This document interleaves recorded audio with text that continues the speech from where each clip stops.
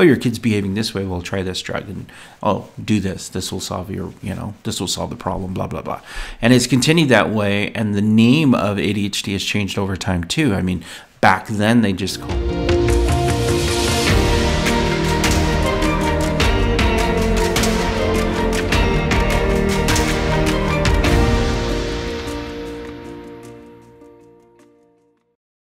Hello, my friends. How are things going? I hope everyone is doing well today. Today actually is a really bright day. It's a good day. The sun is out, which is nice. I woke up super early this morning because there were a couple of things that I needed to do. And it was nice to be up before the world was awake because there's something about early morning that's super peaceful.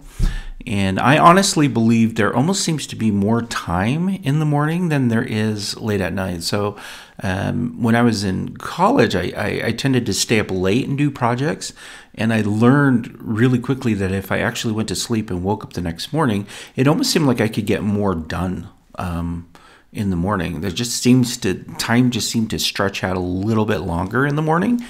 But I mean, obviously time doesn't change for anything, but I think it's just that your brain and the overall function of your brain is able to do more once it's rested, and you can actually focus a lot better. And I think that definitely is something for ADHD children that if you haven't, just evaluate their sleep and encourage them to get enough sleep, because sleep actually can help quite a bit. So, with the symptoms of ADHD. So today, actually, what I'm talking about has to do with the symptoms of ADHD.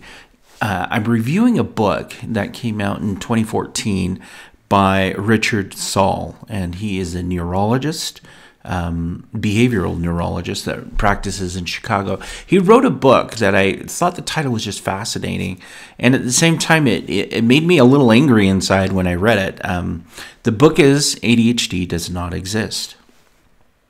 Now, for somebody who has ADHD, when you read something like that, it's just super dismissive. I mean, it's like it doesn't exist. So, okay, so my struggles are not real then, and what I'm going through is not real? Is that what you're trying to tell me? Because part of me is like, no way, right?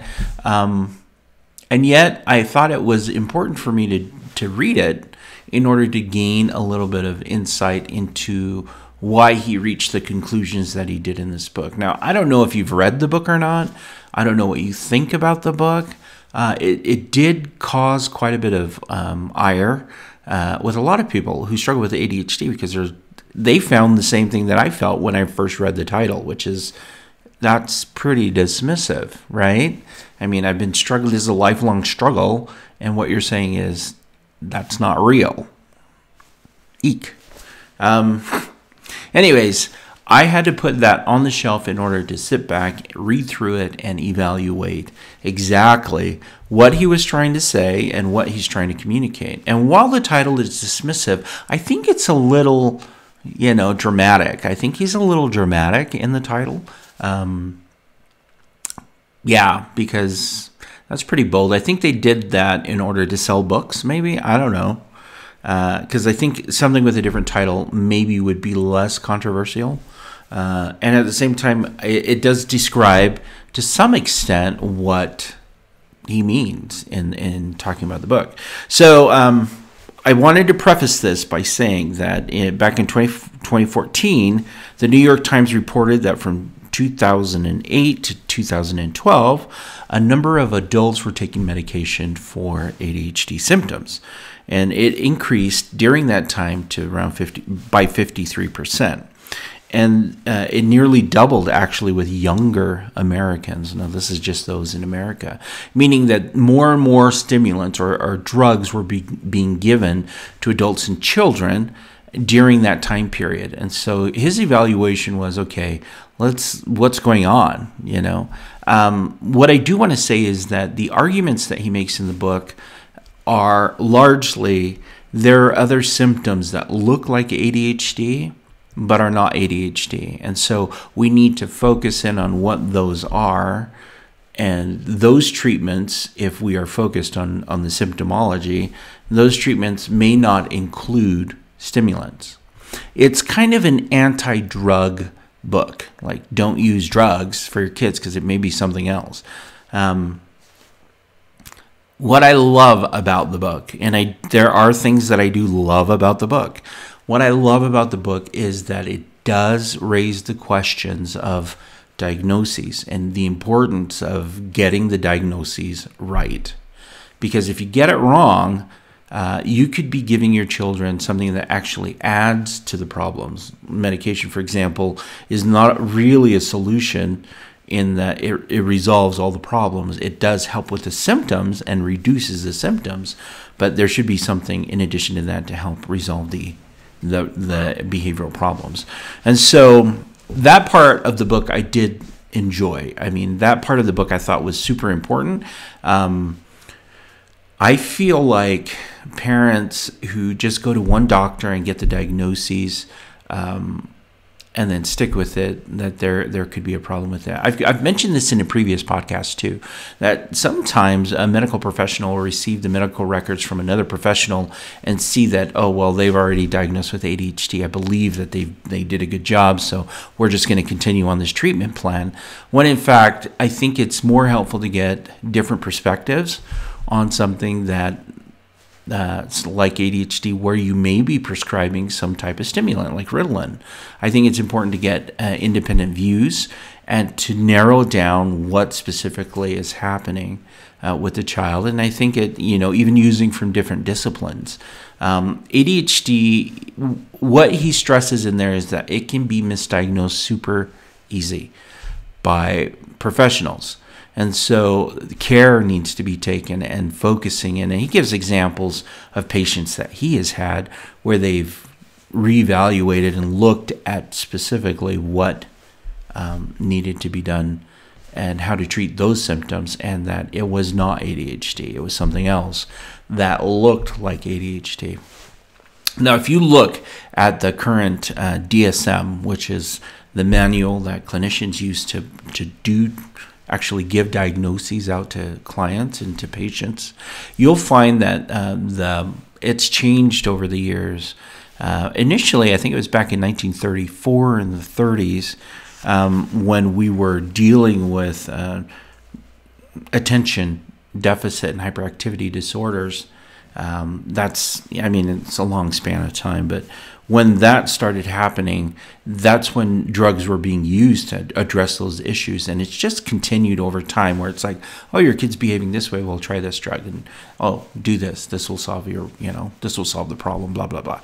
And it's continued that way. And the name of ADHD has changed over time, too. I mean, back then, they just called it hyperkinetic disorder or hyperkinetic. And in some areas of the world, they still call it that, hyperkinetic disorder.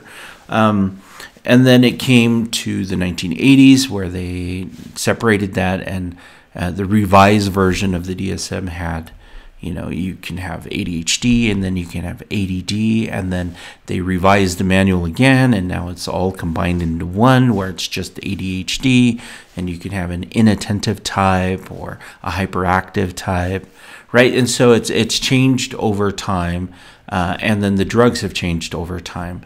The argument made in the book is that those things that have been pre-established before have just continued on without challenging some of those thought processes in going forward.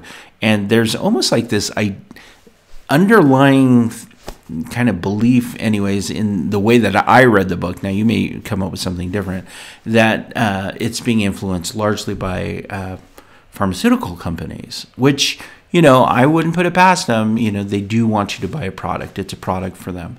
And so underlying idea that pharmaceutical companies are driving and pushing this thing along to promote this idea that children have ADHD. And if that's true, with the increase of ADHD medication for adults and for children from 2008 to, 2012, they're probably making a killing, So his argument in the book is, look, you should really evaluate what the symptomology is and determine if this is ADHD or if it could be something else. Now, what I did like also about the book is he did give examples of what it could be, which is, which is really great. So now, as far as book reading, like I like to read books, but it wasn't really a great read for me. Like it wasn't exciting. And, you know, somebody who's struggling with ADHD, I can only do sections at a time. So it wasn't engaging enough for me to like just sit down and read it through and get through it really quick. But it did have some interesting points in the book. Where I feel like the book is destructive, again, is in the title and in the dismissiveness of whether or not ADHD exists. You know, I mean, to flatly come out and just say it doesn't exist, yeah, really, you know, I don't know about that. So one of the things that I definitely think is important for parents to do is to really evaluate their child's symptomology and really get multiple opinions from separate professionals, not one that will read the medical record and just adopt what the other professional has stated, but one who will actually run their own tests and determine if this is true or not. Because again, you know, I think there was a previous podcast where I had done an interview with a dentist, and there are some things that happen where a child can exhibit irritability and hyperactivity or, you know, inattentiveness. All of them are symptoms of ADHD, but it's because of lack of sleep or there are dental issues going on where they're unable to really get a full night's rest. And so doing a full gamut evaluation before prescribing medication is really, really recommended. I mean, I can't recommend that enough before you determine, okay, this is what we're going to try and this is what we're going to do. And one of the things that he emphasizes is also the dangerous effects of medication, long-term, short-term.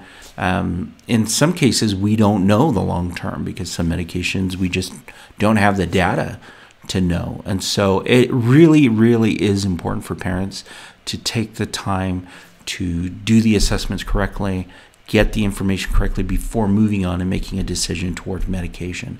Now, I am not anti-medication. I think medication has its place, but I am also pro skills, and pro helping your child learn how to cope and deal with their inattentiveness or their hyperactivity in other ways in addition to the medication, should medication be needed. And of course, there's a place for medication. There is a place for it. It's just, for me, I just want to be sure that I explore and I do everything that I possibly can on my end before I give my child a pill, because there are no parents that really want to do that unless they feel like they've tried everything. At least that I know of. Parents are very cautious and careful. So anyways, that's a review for me. If you want to pick up the book, I would suggest actually getting it from a library, a public library. I don't know if it's a book that I would necessarily keep on my shelf, but,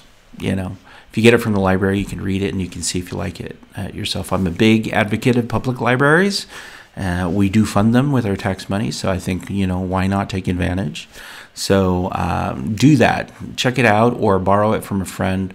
You can download. I think there's an ebook available. I'm not sure because you can get that for cheaper. Or if you want to order the book, Amazon, of course, or anywhere else that you can order the book. That's it for me. I am super grateful for you. Thank you for tuning in. And we will be continuing to cover some additional topics on ADHD that I think are super important. If you have a need and would like individual coaching, sign up for it on Smarter Parenting. We have a coaching option where we can do it online and I can coach you through specific issues that you may be struggling with your child. There are also behavioral skills that are available on the Smarter Parenting website that you can use with your child who struggles with ADHD. And we are moving actually towards this club membership for people and parents who have children who struggle with ADHD, where we can support each other, and that's coming down the pipe in Smarter Parenting. So stay tuned, and if this has been useful, please rate it and share it with a friend that you think would benefit from it. That's it for me. Have a good one, and I will see you later. Bye.